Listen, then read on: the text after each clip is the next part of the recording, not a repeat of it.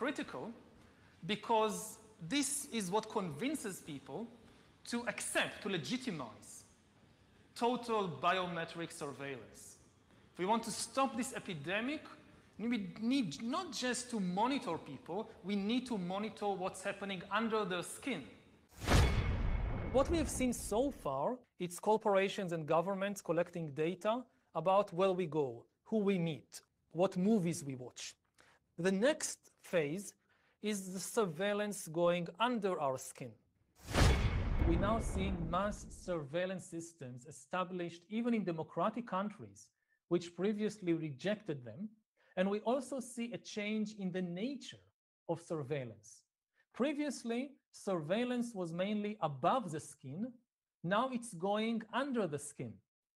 Governments want to know not just where we go or who we meet. Above all, they want to know what is happening under our skin. What's our body temperature? What's our blood pressure? What is our medical condition? Now humans are developing even bigger powers than ever before. We are really acquiring divine powers of creation and destruction. We are really upgrading humans into gods. We are acquiring, for instance, the power to re-engineer life. Humans are now hackable animals. You know, the whole idea that humans have, you know, they have this soul or spirit and they have free will and nobody knows what's happening inside me. So whatever I choose, whether in the election or whether in the supermarket, this is my free will, that's over.